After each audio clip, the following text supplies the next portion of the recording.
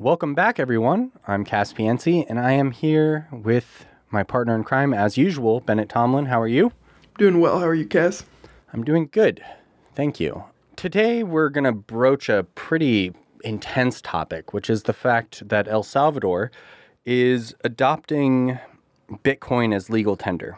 I'm not going to delve too deep into that right at the get-go.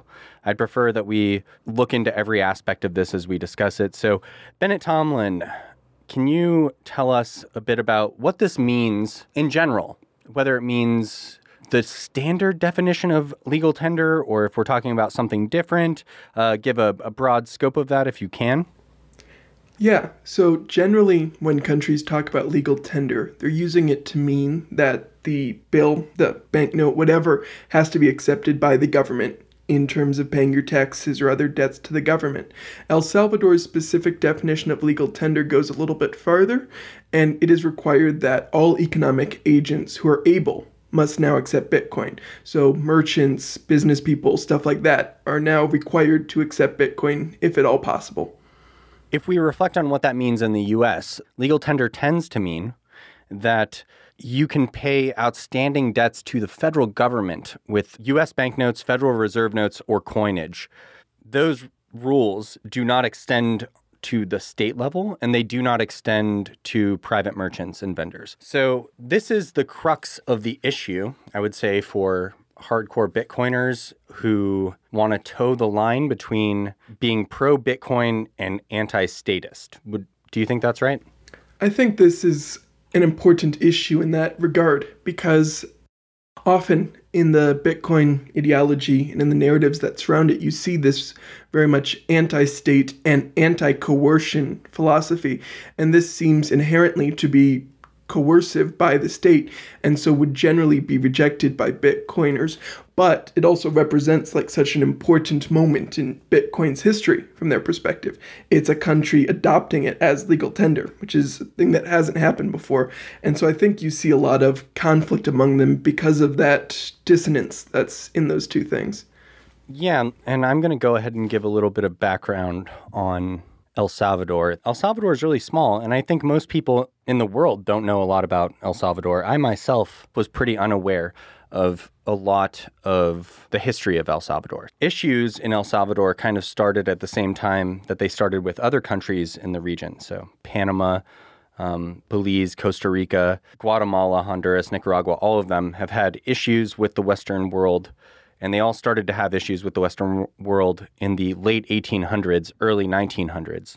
U.S. and other Western countries started to have a very influential role in El Salvador and elsewhere in Central America in this time and since. So specifically with El Salvador, if you look at the Civil War that began in the 1980s and ended in the 1990s, the U.S. definitely supported the more authoritarian, violent regime. And at the same time, Cuba and the USSR and other Soviet allies supported the leftists in El Salvador. But it caused a crisis there. It's also on the Ring of Fire, which is a geographic region prone to earthquakes and seismic activity, including, volcanic eruptions. This provides a couple good things. It provides geothermal electricity. It's provided them with very nutrient-rich soil and the ability to grow fruits, vegetables, coffee, a lot of wonderful things. Simultaneously, we've had volcanic eruptions and super deadly earthquakes because, as usual, when you look at earthquake deaths, you can look around the world, whether it's in Iran, China, Indonesia, India. The places that suffer the most deaths and injuries during an earthquake are places that don't have proper infrastructure. So while Japan could have a 9-point whatever earthquake, most people would be fine. But a place like El Salvador, when they have like a 6.5, it results in thousands and thousands of deaths because they are not properly built for that. But Bitcoin is supposed to solve a lot of this, or hopefully solve a lot of this. Can we talk about what that would look like, Bennett? We can try. I think what you're seeing here is that because El Salvador has a lot of these problems, and a lot of these problems are rooted in like American imperialism and like these influence of these other countries from outside of them, and due to the fact that El Salvador had to basically dollarize and give up their own currency, the colon, which has limited their ability to improve their infrastructure and do a lot of the stuff they would need to start to modernize their country, there was a lot of incentives in place for them to look to alternatives. And so if they can adopt something like Bitcoin, and because of that, increase the number of remittances coming in, with remittances accounting for 20% of their GDP, that helps them build up and aggregate the amount of money in El Salvador. Or you see it potentially as a way to attract new investment, new businesses. And so I think what they're hoping is that the adoption of Bitcoin will help bring new money into the country. Well, I think there's also a bet that Bitcoin will continue to increase in value. And so that by having a holding of Bitcoin after people have exchanged it through the trust, that the country's reserves could also benefit from increases in the price of Bitcoin. Francis Coppola spoke about this. The idea being that it seems risky to bet some of your country's reserves on Bitcoin. But because El Salvador is a dollarized economy without a mint that can get them dollars or something equivalent to dollars, they are relying on either exports being greater than imports or remittances giving them far greater assets coming in than going out. That is not what is happening in El Salvador. And so you look for yield in other places because you're forced to. It isn't a matter of desire. It's not like El Salvador is looking to take more risk on the little money that it has. I think a lot of Bitcoiners and other people would suggest that the reason they're doing this is because, in a sense, they're being forced to. Do you think there's any truth to that? I think there is a bit of truth in that. And the current president of El Salvador, Bukele, he has, in large part, tried to deal with a lot of the issues El Salvador is doing by spending pretty rapidly. However, that has now put El Salvador in the position where it's been harder and harder for them to get new money, to get new debt, and their cost of their debt has continued to go up, which has put them in a difficult financial position. They were negotiating for a large loan from the International Monetary Fund, but the IMF generally, when they give you money, there's lots of strings attached to it, often involving cuts to programs, austerity, and other things that can make it difficult to sustain your economy. And so I think in that difficult position they were in, you can kind of see why trying to find an alternative outside of that system would be appealing. I know that there's a lot of countries that have had to face the IMF and the World Bank when it came to the way they are distributing wealth or whatever. I think in most of those cases, they cave to the demands of the IMF or the World Bank. But And again, maybe you know better than I do. I know who would know for sure is Peter Ryan. But I feel like a good example of a country saying no to the IMF would be Ireland. Did they say no to the IMF? Do you know if that's true? I don't remember that specific story. There was one story that Peter shared about in Ireland's history when a bunch of bankers went on strike and everyone expected the country would shut down and go into like this whole economic collapse. But instead the pubs started like issuing credit to various people and everything like continued to function on this system of IOUs. But I don't remember specifically about Ireland in 2008. I guess the only point I'm trying to make here is that when the IMF and the World Bank turn against you, it becomes a significant uphill battle, if it wasn't already. And that isn't to disparage anyone who's trying to push forward on this. It's just that it becomes increasingly uphill, especially in a poverty-stricken country. I'm growing concerned because I'm seeing the powers that be, if you will, turn against a very small country for its decision to adopt Bitcoin. And while I think there are very legitimate concerns there, I mean, we do not know a lot about Nayib Bukele. He's clearly done things that are borderline authoritarian.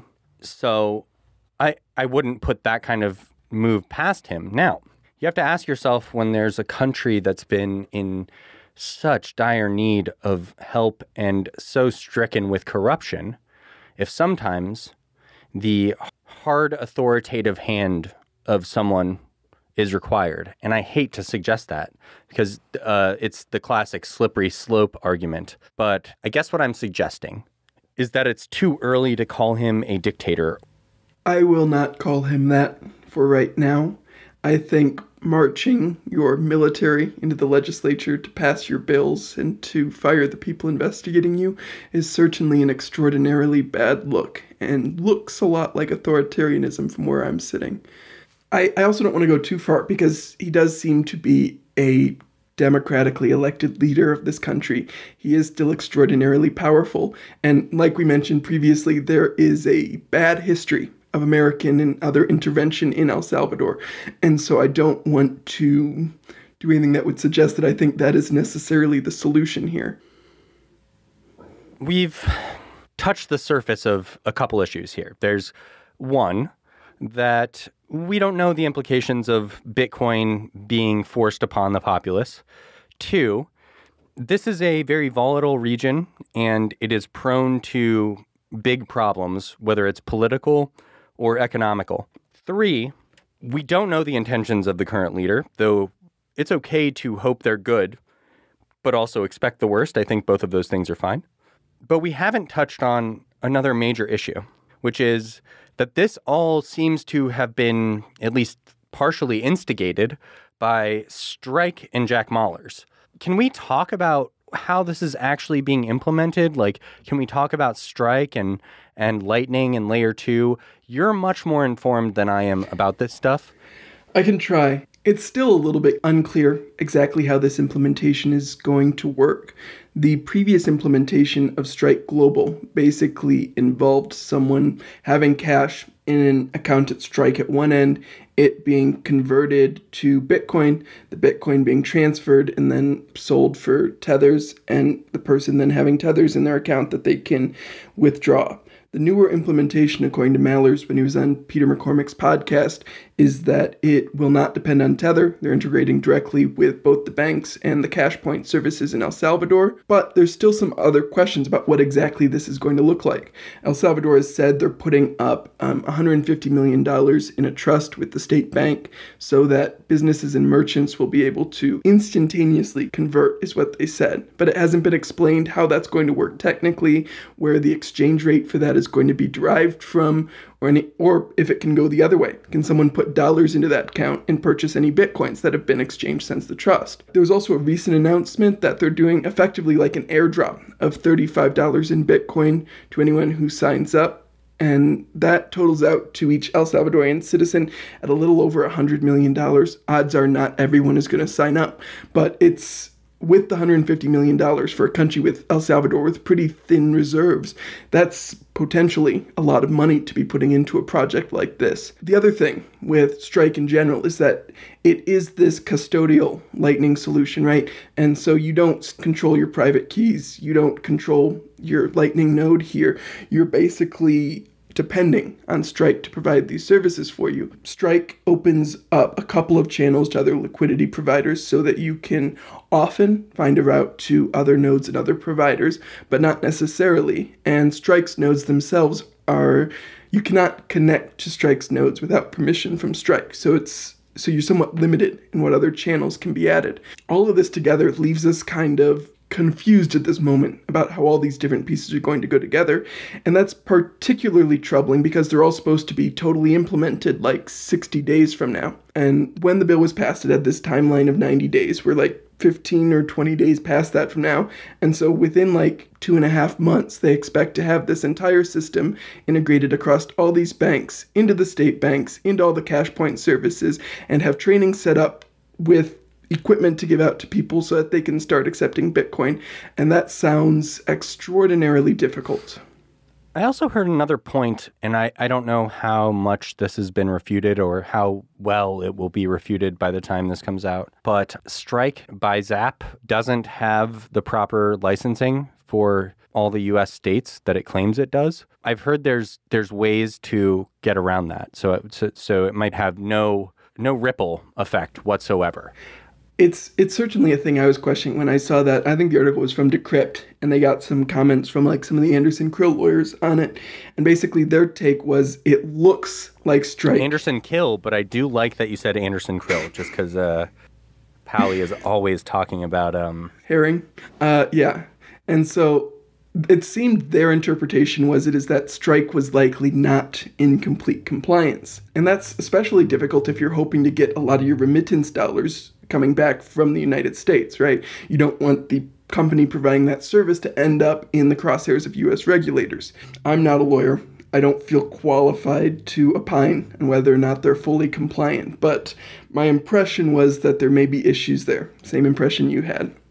I don't know if we've come to any kind of conclusion about this. I don't think we have. I think we're trying to hedge our bets. The aspect that has been most interesting to me is that coiners who I fully expected to support this move have largely been against it. And individuals like Francis Coppola and others have been not supportive, but not opposed.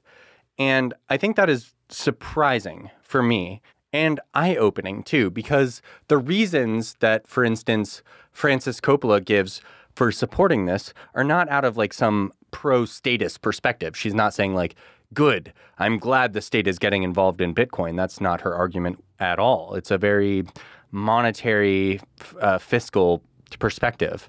And also, I see people like Niraj talking about it and saying like, this is fucked up and gross. Not that loudly. And I find myself agreeing with both of them. And I don't know what to make of it. In the end, I do think this could very well be a good thing for El Salvador. I actually want to say that. I do think this could be good for El Salvador. On the other hand, it's very scary. And I think there's a lot of reasons to be incredibly worried about it. I agree with a lot of that. I think we've seen reasonable objections from a lot of people across the Bitcoiner ideology thought spectrum object to especially the article in the bill that requires people to accept Bitcoin. That specifically seems to be against basically everyone's philosophy on what should be included in a bill like this, but it's been included. And so my biggest fear with this is actually a little bit different, and it's related to like the position El Salvador is in, right? They don't print their own money. So they're unable to print to pay their debts, to handle their spending, to do some of that. And so I am curious if at some point Bukele or someone like him would not use like a combination of dollars and Bitcoin in the reserves to try and start their own fiat currency again. And that's like what the long-term play is, as a chance to give El Salvador their own sovereign currency again. Beyond that, I hope that when the money comes into the country to set up the Volcano Bitcoin mines and to provide these various wallets and these services, I hope enough of that money ends up going to build out infrastructure, to strengthen the power grid, to improve access to the internet and technology, and to help modernize El Salvador in those ways, because I'm optimistic that those investments in the infrastructure could benefit El Salvador regardless of how this experiment turns out. I think there's a lot to like about this, and there's a lot to dislike about this. From what I'm hearing, you have people who support this move in some sense, but really do not like a lot of the aspects of this bill. And I think a lot of people throughout the world can empathize with that. So maybe you support building infrastructure in America, but you think climate change isn't real. Like these things become political and weird, and it happens very quickly. So we don't know intentions and we don't know the future. So we have to hope that this is going to be good for everyone in El Salvador. And I do hope that. I think El Salvador has gotten the short end of the stick for a very long time. And it has been no help of the United States where I live. And we're not being held accountable for that. And so if that means that they have to seek a way to free themselves of being dollarized, that's fine. Unfortunately, there's no example of any country that has ever dollarized de-dollarizing successfully. So I hope this is a first. And I hope also that Bukele doesn't do more tactics that feel authoritarian and then eventually become authoritarian. I can have my thoughts on it, but Who cares unless you speak to the Salvadoran people? The one thing I want to add is that while this does seem to be an attempt to de-dollarize, that is a prospect that's far out in the future. They still have a huge amount of their debt currently denominated in US dollars, and they're going to owe US dollars on that debt for the foreseeable future. And so El Salvador is still going to be dependent on getting US dollars into their country to continue paying those. But I, as well, hope that this plays out well for El Salvador and is a useful tool for their population and for their country as a whole. So, complex issue. We don't have the hardest opinion on this as opposed to most other things that we care about, but we wanted to kind of explain it to everyone in the most critical but careful way possible. We're actually going to be releasing 2 episodes this week. So this episode is going to be our first episode. And then in a few days, we're going to be releasing an episode about regulatory capture. 2-episode week. Enjoy.